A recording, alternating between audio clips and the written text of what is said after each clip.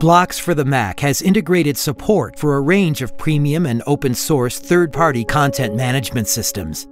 In this video, I'm going to show you how to quickly convert a Blocs project into a theme that can be used with October CMS.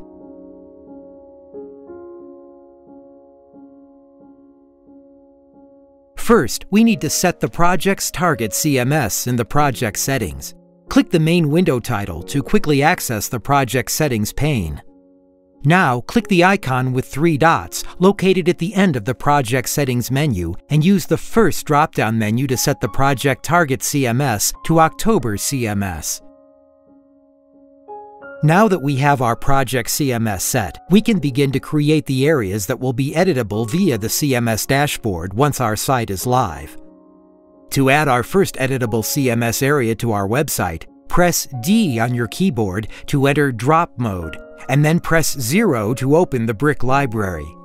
Using your keyboard, type October into the search field to quickly find the October CMS container brick. Once the brick is selected, press the Escape key on your keyboard to exit the brick library and return to the Blocs canvas. Now, move the mouse cursor to the area of the page you would like to place the October CMS brick and left-click to set it in place. Once the brick is set, press D on your keyboard to exit drop mode. Think of October CMS bricks as containers. Whatever is placed inside of them will be editable via the CMS dashboard once the site is live. Now that we have our October CMS brick in place, we can proceed to drag elements such as text and images into this container. When an element is nested in a CMS container, the Object Active marker will display as purple instead of blue. When clicked, the small lightning bolt icon located to the left side of the edit marker will activate and select the parent CMS container. Now that we have the parent CMS container selected, we need to give it a unique block ID so we can identify this area via the CMS dashboard. Using the block ID input field located in the sidebar, enter a unique text ID for this CMS area.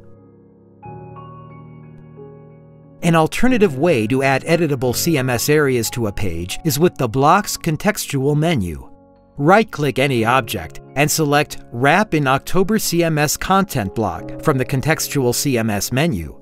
This will wrap the selected object into a CMS container. It's important that we also give this second CMS container a unique ID. Our project is now ready to export. There are 2 options available for exporting our project for an October CMS theme. The first is the dedicated export option found in the main menu under File, Export, Export as an October CMS theme. The second is the standard export option also found in the main menu under File, Export, Export Project. Because we set the project's target CMS in the project settings at the beginning of this video, the standard export option now recognizes that we are building a theme for October CMS and automatically alternates the standard export feature to create an October CMS theme.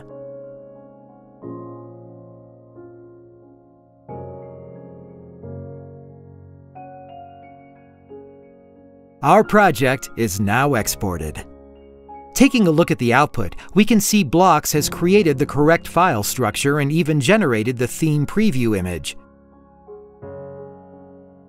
Now that we have our CMS theme, it's time to upload it to the server that has October CMS installed on it.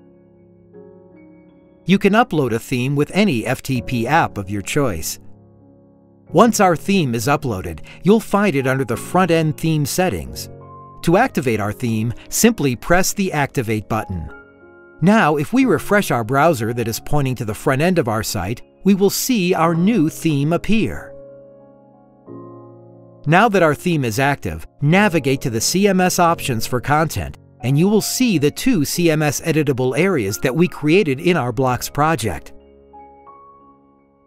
The content in these areas can now be easily updated and saved via the October CMS dashboard.